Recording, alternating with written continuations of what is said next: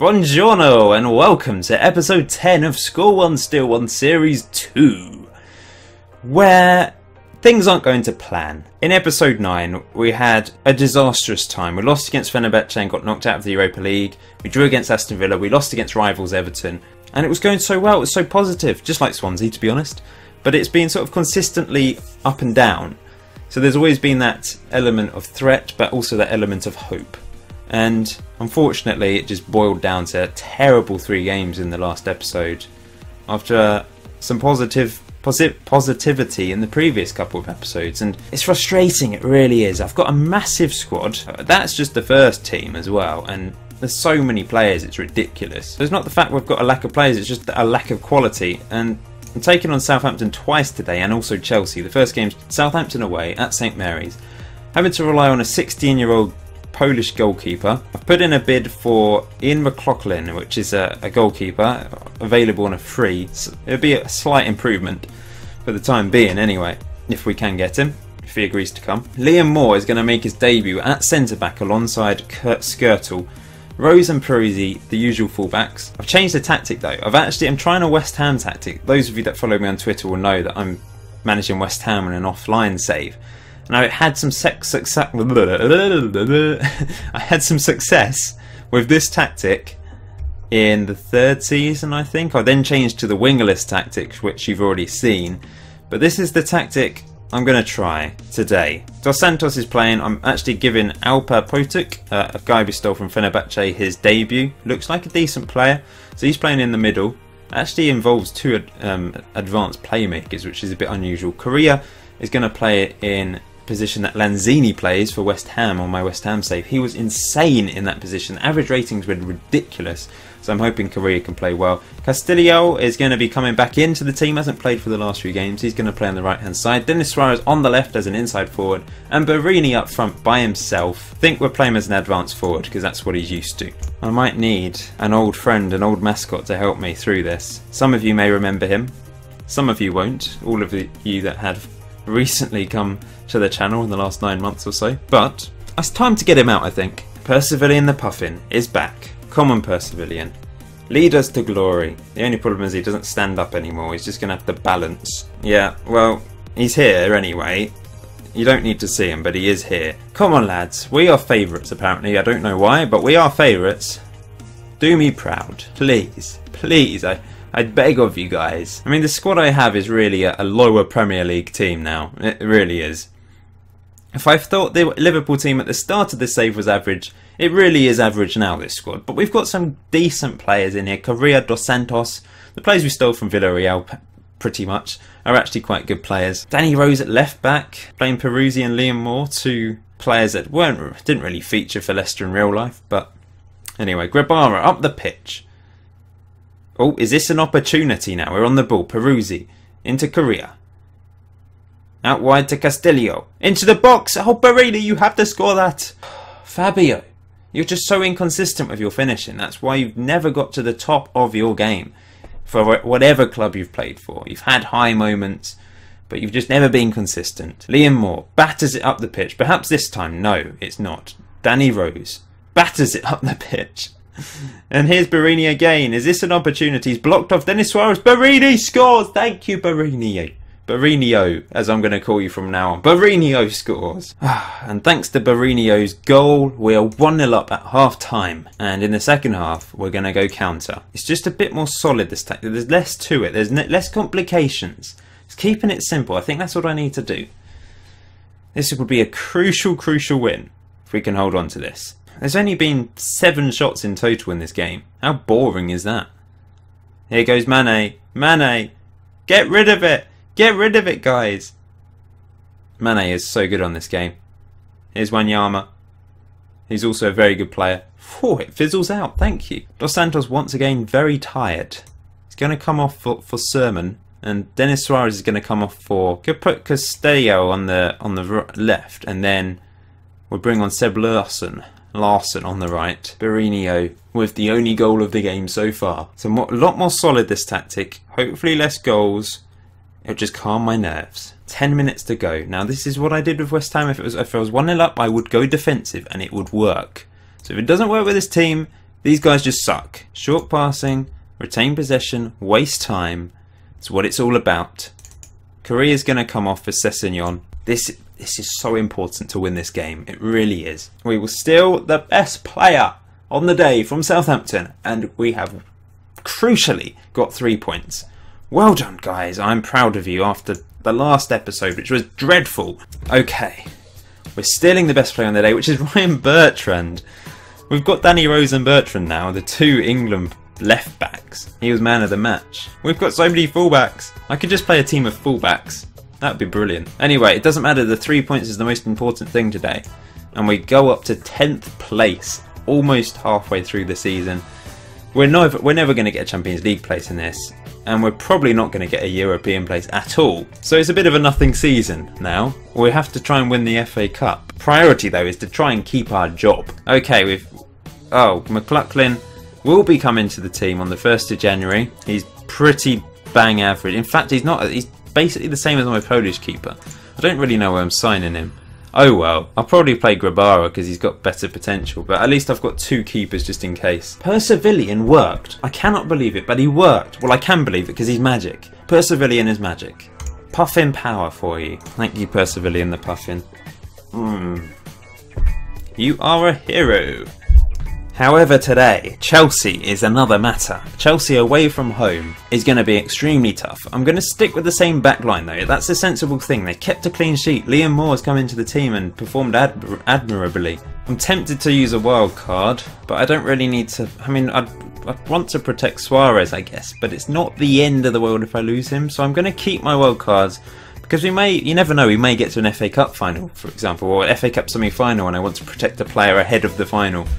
So I'm not going to use any wildcards against Chelsea. Inevitably they will score. I'm not going to bother wasting anything. I think I'll just stick with exactly the same team. Andy Firth is now on the bench because of an injury to Wheeler, which was my sub-keeper at the time, I think. But that doesn't really matter. So I'm going to do exactly the same as what we did against Southampton. This tactic, leave it on attacking to start with, try and get a goal, and then go a bit more solid. But it is more solid anyway. Why didn't I try this tactic originally? I had to go with my crazy, suicidal, stupid tactics that would maybe score 3 goals but would also concede 3 goals. And now we've lost so many players and lost all our best players. I just need to relax. Keep things solid. This is when they score 3 goals in the first 10 minutes. Mourinho up front. Can he get another goal? Another crucial goal for us? I hope so. Oh, the long throws from Chelsea are just way too overpowered, and they have been since FMO whatever. Oh, they almost opened the scoring. I think I've mentioned it in about 7 other videos in the past, but Azpilicueta's long throws are ridiculously overpowered. Previously it was David Luiz's. They always have a long throw specialist. I've never seen Chelsea score from a long throw in real life. 10 shots to our 1. Maybe I should go at the counter from the start, just because it's Chelsea. Although they may score anyway. Here's Hazard, who always seems to score millions of goals against me. Fortunately, he didn't score there. Optimistic ball, come on, optimistic. We've got Persevillian the Puffin. What more do I need to win this game? And at half time, it's 0-0. Ooh, 0-0 draw would be very good because we can swap top goal scorers. I'd rather win just to get the points at this stage, but a 0-0 draw would actually possibly be a better result in a way because I could swap top goal scorers. I mean, we've done nothing in this game. The players aren't great in terms of average ratings, but the main thing is we're level. Opportunity for Chelsea maybe. Fabregas, good header by Suarez. If only it was Louis, but it's Dennis. Here's Diego Costa. Oh no, no. That was too easy. Really was. Here come Chelsea again. Hazard. Guys, tackle. Come on. Tackle. Here's Hazard. Oh, he's hit the side netting again. I think I'm going to go more direct now. I think that's what we need to do. Mourinho's just done nothing. Dos Santos has been awful. He's on a 6.0. What's he doing? Sermon's going to come on again. And we've got half an hour to try and get an equaliser in this game. Oh, bloody hell. Not another penalty. Maybe the glasses will work. Hazard steps up, scores. It didn't work. It didn't work. Persevillian, what are you doing to me? We've been dreadful in this game, let's be honest. I'm going to play Adrian up front. We'll bring on Amavi for his debut on the left. He's protected. The guy we stole from Aston Villa. Don't think there's any way back into this for us. We're just going to go route one, pump it up the pitch, and hope for the best, really. Are they going to get a third? Here's Falco, but he's tackled by Liam Moore. Lovely ball through to Castillo. What's he going to do? He's tackled. That is a free kick. How is that not a free kick? Terry just took him out. Skirtle does well, though. It's a lovely ball to Amavi. What's he going to do? Can he get a ball into the box? He can. And how was that not gone in from Castillo? Seriously. Seriously. I just give up now. I just... let's hope we can beat Southampton for a second time in the next match, because... Oh, it's 3. It's Oscar.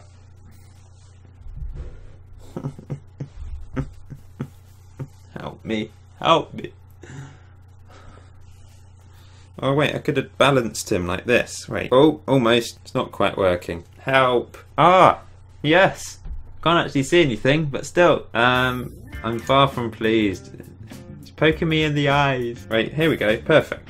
Now I can see. So I'm going to lose my 3 best players on the day, which is definitely Potuk. 7.1 from him, the Turkish guy. I'm also going to lose Peruzzi. He got 7.0. Doesn't really matter because we've got millions of right backs. And the last player we're going to lose is... that's a bit of a blow. Korea, 6.9. He's a good player. So we're playing Southampton once again in the league. We are 10th in the league as it stands, but Southampton are 19th, so we really should be beating them. Quite a few changes to the team because of a loss of players, and some players are tired. We're only playing 2 days after the last game. That's the Christmas schedule for you. Francis is playing right back. We've got Liam Moore playing alongside the Czech Republic player Vit Benz, making his second appearance because Skirtle is suspended. Bertrand's playing left back because Rose is quite tired, so Bertrand's making his debut. He's protected today against his old team. Dos Santos and Sebastian Larsson in central midfield. Volkan Sen is making his debut on the right wing. Sessegnon in the middle, Suarez on the left, and Fabio Barrinho up front by himself. A win is really required. We are such a mid-table team. It's ridiculous. I don't think we'd get relegated with this squad, unless things went disastrously downhill and we did continue to lose players. I haven't asked a question today. Thought we were going to open the scoring there inside a few seconds. Anyway, a question for today. What is your favourite ever Football Manager game or Championship Manager game? Put it in the comment section below. It could be FMO8, it could be Championship Manager 3, it could be LMA Manager, like any sort of football management game, I guess. Don't include FIFA, that doesn't count. But I guess FIFA Manager could count, but I don't know why you'd go for that. But yeah, let me know your favourite ever Football Manager game in the comment section below. I can always tell how many people have got to a certain point in a video. If I ask a question towards the end of a video, I always get a lot less responses. I wonder why. Oh, we've scored! Barrinho! Oh, a crucial goal, another goal against Southampton. It's a brilliant cross from Sen on his debut. He's protected today, along with Bertrand. It's going to leave it on attacking for now. We're at home. We've only had 1 shot. Persevillian's still here, inspiring my team to glory. It's snowing! Oh, how lovely. Liam Moore. Francis. Oh, what was that? Seriously. Brilliant save from Guevara. I'm just going to go standard flexible. Calm it down a bit. Then Suarez is going to move into the middle because he's not working well out wide. I think he's more of a threat in the middle. So I'm going to take off Sessegnon. I'm going to swap Castillo and Sen. Go with that. Sen can play as a winger. Castillo can play as an inside forward. There we go. Swapping the roles around. Here goes Southampton right at the start of this half. Good defending by Liam Moore. But they're still on the attack in Guevara, the 16-year-old keeper. Assume he's still 16. Still 16 years old. Tipped to be a really good goalkeeper in the future, actually. Having to play for me. Here is Southampton. Oh, blow. Chip. This is unlucky because it's one of those annoying slide tackles that ends up being a perfect through ball, and it happens way too much on the game, and Guevara just maybe should have done better, I don't know. Looking dangerous with Rodriguez. Ward-Prowse, good save by Guevara. Suddenly Southampton are just turning on the style, and we need to get back into this. And I've just made some tactical tweaks. Liam Moore's tired and on a yellow. That's not good. I'm going to bring on James Collins, I think. We need to be winning these sorts of games. Don't know how Southampton are doing so badly, but still. Pele hits the post. Pele is dangerous. I think I need to change the opposition tweak tactic things. However, the problem is when substitutes come on, because I haven't done it previously, you sort of don't realise. There we go. Grabara's on an 8.1. Amazing performance from the 16-year-old. It's just not happening for Denis Suarez. I've built him up saying he's an exceptional player and he's just not doing anything. I'm going to bring on Teixeira, the youngster. Teixeira. Is that how you pronounce his name? Young Portuguese guy. See what he can do. I'm going to hit it long into the box. Just because I really want a goal. I don't think we're going to get a goal. It's going to finish 1-1. It's going to go to the randomizer. Bertrand. Grabara. Nice ball. This is nice football. Here's Barinho. A lovely play. Back to Teixeira, or Teixeira, or however you want to pronounce his name. Castellio. What's he going to do?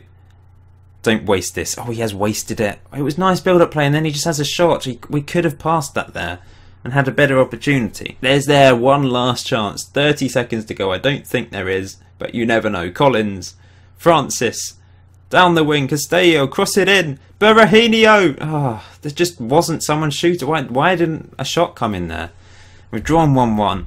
It's not good enough. At least we've only lost one game today. We stay in 10th place. I wouldn't be surprised if that's the highest we can manage this season. So it's going down to the randomizer for the last match of today.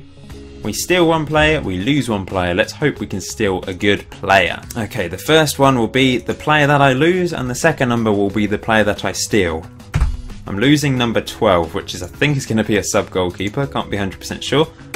And I'm stealing number 15. Oh no, I didn't have a sub-keeper because of all the problems that's been going on. I'm losing Christian Fuchs, which is annoying, but at the same time I've got Bertrand and Rose. Fuchs, I mean, they're all very similar. Fuchs is arguably as good, if not better than them. They're all very good players. I had 3 exceptional... I forgot about Fuchs. I forgot that I had Fuchs, Rose and Bertrand. Anyway, he's going to Southampton. I'm still in number 15. Oh, I'm still in Pella. 18, 17, 16, 15. Oh, that is brilliant. I really need a good striker, and he's a goal scorer, isn't he? And he's moving to my team. I'm pleased with that. Very pleased with that. So this is the squad at the end of episode 10, and we're in 10th place. It's not going very well, but today's episode was a bit better. A win, a loss, and a draw. That's just been the story of the series when you look at this. We're just so inconsistent. We've only won 2 games in a row once. We've never won 2 league games in a row. Next episode we have to win all 3 games. We've got Stoke in the league, Bolton in the FA Cup. That's our only hope of silverware left this season. And Watford in the league. We have to win all 3 of them. Because after that we've got Man City, Arsenal, Newcastle, and that's going to be tough, especially Man City and Arsenal. So, yeah. If you've enjoyed today's episode, please hit the like button. Let me know your favourite ever football management game in the comment section below. If you're new to the channel, subscribe. Myself and maybe Percivillian, he did okay today as the mascot, so he might be in the next episode. I'm not 100% sure. I'll see you in episode 11, guys.